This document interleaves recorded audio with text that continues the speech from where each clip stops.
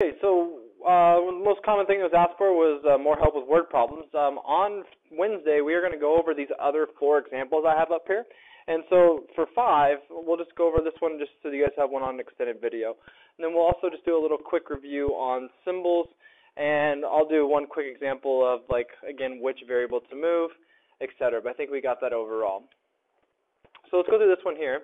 The student council is considering 2 different companies to print the school's yearbooks. Grade Graphic charges $250 plus $12.50 per book. Print Express charges $900 plus $950 per book. How many orders of yearbooks would make Print Express the better option?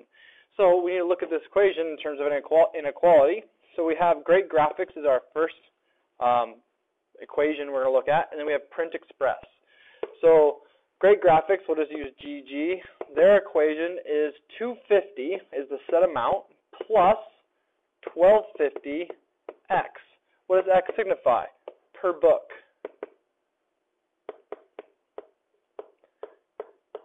Okay. So we come to our Print Express. So PE, this equation is 900 plus 950 X. Okay. So we want to compare them. So it says how many orders of yearbooks would make Print Express to be the better option? So we have to sort out here. We have to sort what does better option mean in terms of money? What does better option mean in terms of expense? Okay, in terms of expense, the better option is the cheaper option. So what we want to do is we want to figure out this when PE is less than Grade Graphics. So we want to solve that equation. So we will go 900 plus 950X less than 250 plus 1250X. Ran out of room there, sorry. But I'll do the work over here. Okay, so what we're going to do is we're going to get our x's together first. So what I'm going to do is I'm going to minus the 950. I know it's hard to see here on the edge, so I'll come over here.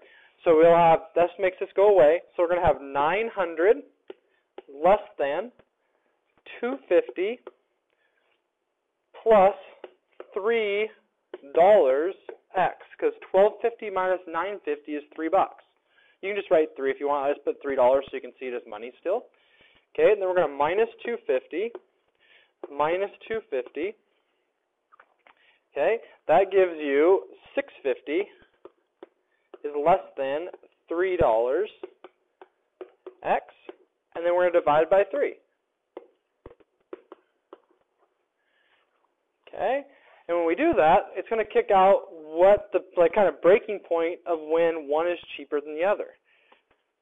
So by looking at that, we want to go ahead and go, okay, so 650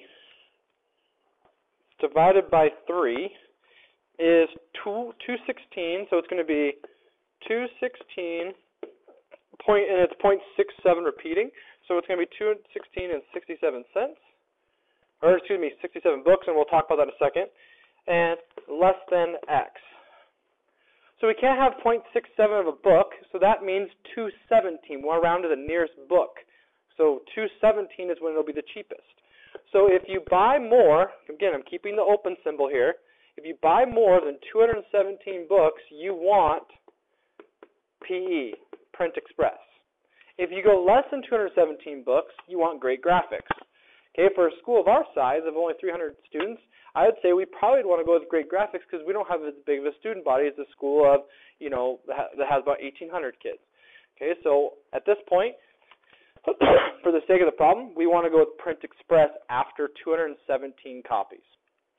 Okay, so let's take a second here again, and we need to work on reading the variables. Okay, it doesn't matter if I go x greater than 3 or if I go 3 less than x. We need to make sure we understand these are the same things, but we can still read them differently.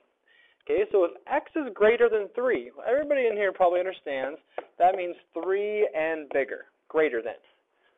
But you understand this right here, 3 is less than x. So if that means 3 is less than our answer, it's the same section.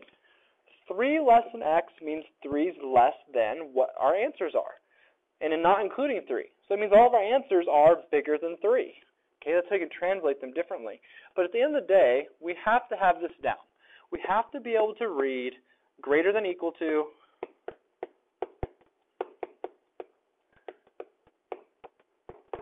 and greater than. And then we have less than equal to.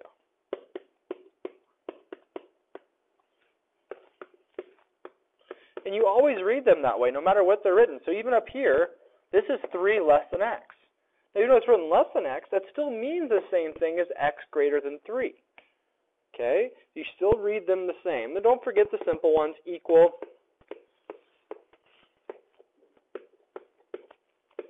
and not equal.